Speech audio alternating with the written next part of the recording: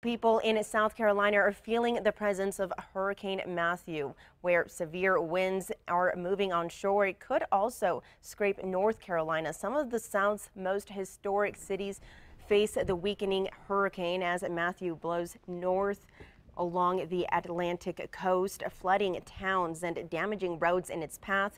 The storm killed at least 4 people in Florida and knocked out power to more than 1 million homes and businesses. Even though its strongest winds stayed just offshore, Matthew left at least 300 people dead in Haiti. Chris, what's Matthew looking like right now?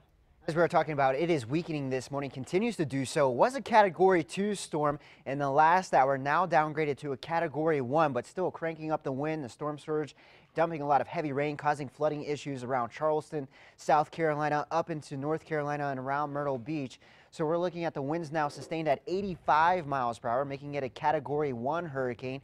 It will stay a Category 1 hurricane as it impacts the Carolinas this weekend and eventually pushes out to sea back to the east into the Atlantic, eventually weakening as a tropical storm as we head into early next week. Fernanda?